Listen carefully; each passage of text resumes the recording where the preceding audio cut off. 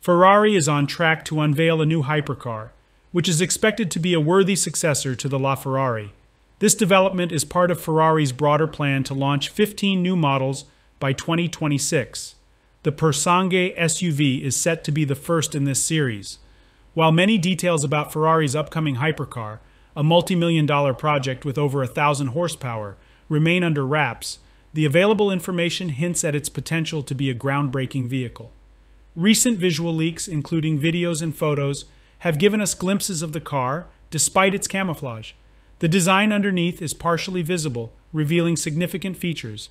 Notably, the front end of the car is quite developed. It showcases 3 large grille intakes, headlights reminiscent of those on the SF90, and a prominent S-Duct, a feature inspired by Formula One and also present in other mid-engine Ferrari models to enhance airflow.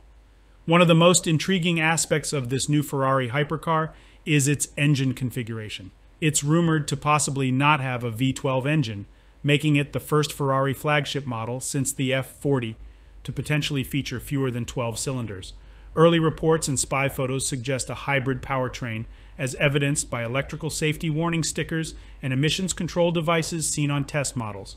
A V8 hybrid engine is a possibility, but the most probable choice could be a V6, similar to the one used in the 296 GTB. Additionally, there's a chance that the car might be a plug-in hybrid like the SF90, offering some electric-only driving capability.